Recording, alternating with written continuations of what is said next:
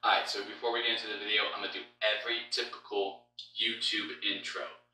Hey guys, so before we get into this video, make sure you don't forget to subscribe. It really helps out the channel that way. And also leave a comment. It really helps out the channel that way. Don't forget to ring the bell because it really helps out the channel that way. Oh, and before we get into the video, guys, make sure you subscribe to my Patreon account, just so that way I can make a little more money here for YouTube stuff with the copyright and all that stuff, and I can do a lot more things creatively. Oh, and one more thing before we get into the video, guys, make sure you subscribe to my OnlyFans account, because, you know, I look attractive. One more thing before we get into the video, guys, make sure you buy my merch on the merch store for all you lemon heads over there. Oh, and one more thing before we get into the video, guys, make sure you follow me on Instagram and Twitter. Is the only places where, you know, I give updates to all of my videos and what I'm doing if I can't record or anything like that, so make sure to get over there. Okay, so without all those quick intros out of the way, let's get into this video. Alright, now let's get into the real introduction. Hello and welcome to Lemmy Studios, where we talk anything and everything entertainment. I'm your official Zeke Limon, and I'm not going to waste your time anymore because I already had that super long fake intro. This is the Lemmy versus Limey game, so we take the good with Lemmy and the bad with Limey, and we tally up the score to see where it lands on the lemon scale. What's the lemon scale? Well, it's this. As you can tell, bottom is really bad, and top is really, really good, okay? Alright, cool. We get it? Alright, let's get into Deadpool. Probably what's going to be the best version of a live-action Family Guy movie. And we open up with opening credits that they quote-unquote borrowed from Honest Trailers. Deadpool himself also says it in the Honest Trailer for Deadpool. So, it's not a joke. It's actual fact.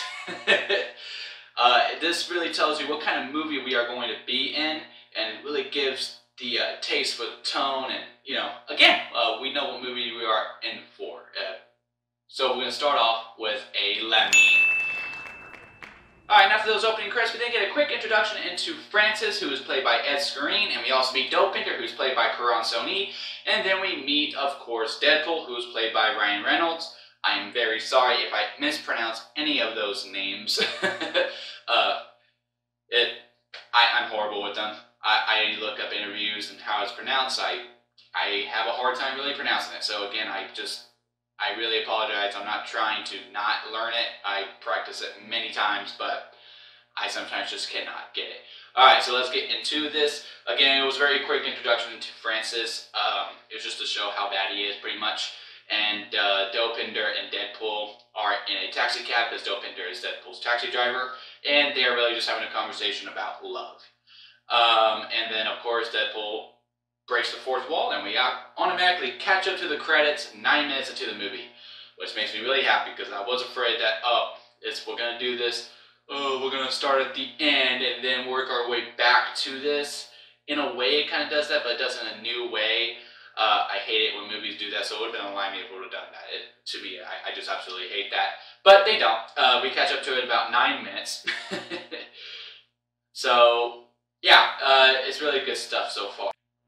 We then meet Colossus, who is played by Stefan Kapik, and we also meet Negasonic Teenage Warhead, who is played by Brianna Hildebrand. I know I mispronounced Stefan's name. I just know I did. So again, Stefan, I'm really sorry if you do end up watching this. We then get a really cool sequence with 12 bullets, where Deadpool's like, alright, y'all gonna have to share 12 bullets because it's all I got. So I'm gonna give a Lemmy for the very cool action set piece. We then go back in time to Wade's time before being Deadpool. He's basically a Mandalorian. He's a bad guy who finds other bad guys and makes them pay more. Some people say that's not a bad guy at all, but he does do some despicable things.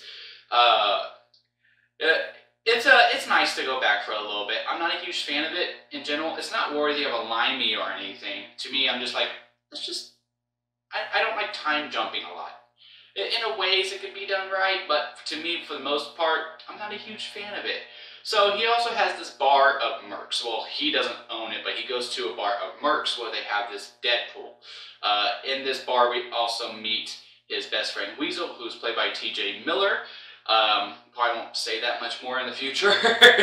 And in this Deadpool, there's a lot of things from like Miley Cyrus, Mike Tyson, Shia LaBeouf, all the way up to Ryan Reynolds himself, who they think is going to die, because, you know, it's a Deadpool. And Weasel actually betted on Wade to die. What a friend, am I right? We then meet Vanessa, who's played by Marina Baccarin. I'm pretty sure I mispronounced that name as well. Again, I'm horrible with names. I am sorry, and this is why I'm giving a Lemmy for meeting Vanessa, because now we got all the main players out of the way. I'm not going to do any other names. Besides here, I only try to get the main players, and now they're all out of the way super early on, and I really appreciate that, so a Lemmy for that. We then have a flirt-off between Wade and Vanessa. Basically, their flirt-off is, my life sucks worse than yours, and it honestly works. Like, I buy into the chemistry. It's to me, it's cute. I know that's really weird to say that, you know, like, they're just like, oh, you had a house, blah, blah, blah. Oh, you had a bed to sleep on, all this stuff. To me, it was adorable. And I really enjoyed it. And then we get into a lot of sex scenes. And obviously, we're not going to show that because we would then be blocked worldwide. So just the stadium behind me for now. And it works. Like, that's one of the very few cases where sex scenes actually work. Like, look, I don't mind sex scenes. Obviously, I'm a guy, so I don't mind them. But here, it actually felt necessary. And it actually had a purpose to it and all that. Really bought into the love of it. Really, really good stuff. Not just because they are doing some good stuff. And then, after all that, Wade proposes to Vanessa. She says yes. She was happy with the ring pop. I need me a girl like that who would be happy with me proposing with the ring pop, and then later I get the real ring. And then he gets cancer. And Vanessa's trying to find things to, hey, what can we do? What's the best plan? What's plan A, B, C, D, all the way to Z, while Wade is just trying to really memorize her face before he dies. He wants to leave, actually. He wants to get out of Dodge. He just wants to face this on his own so that Vanessa doesn't have to suffer with him. I see where he's coming from, but she's like, no. What? No, you're not doing that. And then we get back, and Wade finally finds Francis, and he's ready to, like, beat him up and all that stuff. And while he's doing it, he's, like, commentating. Okay? And that leads into today's YouTube sponsor. I don't really have a sponsor, but, you know, I make fun of every YouTube intro, so now I'm going to do a sponsor segment. I'm going to create something. And today's sponsor is, have you ever felt lonely in your life? Do you ever feel like you just need someone there to maybe explain everything that's happening? Well, now you can get your real-life commentators who will commentate everything in your life. From walking back into your home when you get off work. Hello and welcome home, Zeke. And it looks like he has had a long day at work. He decides to make a beeline for the couch instead of the bed and go to sleep. To doing the dishes. Zeke looks at the pile of dishes, but decides not to do them. And to just simply sitting on the couch. Zeke sits down. Act now and you can get this low price of just $5.99 a month for your own personal commentator of your life. Call now. So we're back in the past, and Wade goes to the Mercs bar, you know, just to get his mind cleared. He always looks awful because the cancer has really taken over him. And Weasel says, hey, this guy's over here and all this stuff, and not much is going on. But Weasel beats me to the punch, and he goes, that guy's over there, he's probably going to further the plot a little bit. I was like, he beat me to it. So then I was left in a conflict. Do I still give him Limey for not much going on? Or do I commend them for, you know, realizing, hey, the movie's kind of stopped. Let's see if I can push it over and just make it a little joke. I'm going to still give it a Limey because I'm mean. And also, just because you point out doesn't mean you get special treatment. So, Limey for not much going on. We're kind of just hanging out for a little bit. And for the stuff in the past, I get it, because, you know, we need to live in Wade having cancer for a little bit, but I just really wish we didn't have the time jump. To me, I get it. Again, I get the time jumps. It helps the character of Deadpool a lot. I'm just not a fan of it. Like, when I go to the future, I just feel like we're just kind of hanging out for a little bit. Like, I feel like we could just took all that stuff out. Like, the stuff on the bridge, sure, but everything with Colossus and Negasonic, it's not really needed. There's some great funny stuff in there. Like I said, this is the closest thing to a live-action Family Guy movie we are ever going to get. And it actually being good for the most part. But honestly, you take those out, you take those jokes out. Do you miss a beat? I would argue you don't. Good stuff, helps the character a lot. But you can take those stuff out and still be there. But I would also see the argument of, well, will the movie be as good? Maybe not. But to me, still Limey for just kind of just hanging out for a little bit, and now the plot's going to move forward. Wade still goes to the institution because, of course, he needs to become Deadpool somehow. And then we get another scene with Colossus and Negasonic Teenage Warhead. But again, like I said before, more just hanging out than really driving anything forward, besides Colossus wants Wade to become an X-Men. And it's all just basically one joke. And again, I just have to give a Limey for it. I know I'm just saying it at this point, but we're just hanging out. I need stuff to move it forward. Yeah, you can have your jokes, but move it forward. And then the stuff at the institution is also really, really good to me. I really enjoy the stuff at the institution. We're actually learning stuff. There's still jokes there, but things are moving forward. We get to know the origins of why Francis hates Wade, because Wade basically just told everyone he got his nickname from a dish soap because he called himself Ajax. To me, that was the best joke in the whole movie. I think I literally busted out laughing when I first saw that. Or heard that, I should say. I thought that was just the funniest thing ever. And then Wade becomes mutated. And, you know, again, we're learning stuff and we're having fun with it. So a Lemmy for that. So after Wade becomes mutated, the building kind of collapses and all that stuff. And he goes to try to see Vanessa, but he just can't bring himself to do it because he thinks he looks absolutely horrible, and also doesn't help that everyone else is looking at him like, oh my god, what a monster. He's so ugly and all this stuff.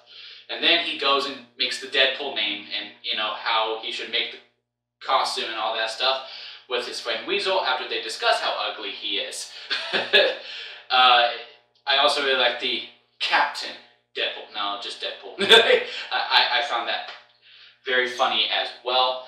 And now the origin story is complete, and we get a montage of Deadpool killing people. Alright, and at this point, I can't do it anymore. I gotta give a standout to Reese and Paul Wernick. First as a Lemmy, because to me, the writing's great. Like, every joke from you just lands for the most part. It is just bam, bam, bam. You're just laughing, you're having a good time. The movie really doesn't miss a beat. I knock on the, hey, we kind of just hang out for a little bit. And I'm going to get to that again for the last time in a little bit. But the writing is absolutely fantastic. It's a standout. So 5 extra points for Lemmy for the writing alone. Now, on the flip side, a standout Limey for Paul Wernick and Matt. And Reese. I don't know why. I freeze on his name again. But a Limey for it because, again, there's a lot of times where the movie just kind of stops just for a joke, and I get it. It is a comedy first more than anything. Well, a love story more than first. This is why we're doing my Valentine's Day, by the way. Because this is a love story for the most part. Basically like Beauty and the Beast. But in this case, if Beast was shy. And sometimes it just stops a little too much. I can see why some people just aren't a fan of the movie. I don't really think the comedy is a problem. I think for the most part, people laugh. People get it unless it's just not your type of humor. But to just kind of stop everything and just, you know, just to build up to a bit, it can get kind of redundant sometimes, and I can see why some people just aren't a fan of it. So 5 Limey standout points for the writing alone, but that could be just the characters riffing off. But I'm going to give it to the writers here for that. But from here on out, the writing is absolutely fantastic. It's just bam, bam, bam, story, story, story, story. Francis, it's like, all right, we need to find Wade. And when he goes to the Merc's bar, he finds a picture of him and Vanessa together. He goes, oh, that's all we need, because that's all he talked about. That's all he wanted to see. So they go to kidnap Vanessa. And then once Weasel tells Wade about it, they go to the strip club where she works. Again, not going to show any of it. I could have Draven just put a bunch of limeys on the women's bodies, but I'm going to make it easier for him and just have the stadium behind me again. And this is where we get our Stan Lee cameo. He is a DJ at this strip club, and it's one of the better Stan Lee cameos. And here at Lemon Studios, Stan Lee is always a Lemmy. And then Wade literally grabs all of the guns. They load up all the guns, and he grabs Colossus and Negasonic Teenage Warhead. They'll pin a rise into the final fight, and the final fight is really, really good. I really enjoyed this final fight, from all the jokes to the superhero landing and Wade going and all that stuff. Colossus trying to be a gentleman to the villain, to the female villain anyway, played by Gina Carano. And I guess she was a major player. She didn't really have many lines, but I'll say her name because she is kind of a presence throughout the whole entire movie. So Gina Carano playing the female villain. I do not remember that character's name at all. I don't even think she had a name. I wouldn't be surprised if the credits was female villain. Spelling out his name and the bodies, because he said, oh, I'm going to spell it out for you. Really enjoyed that.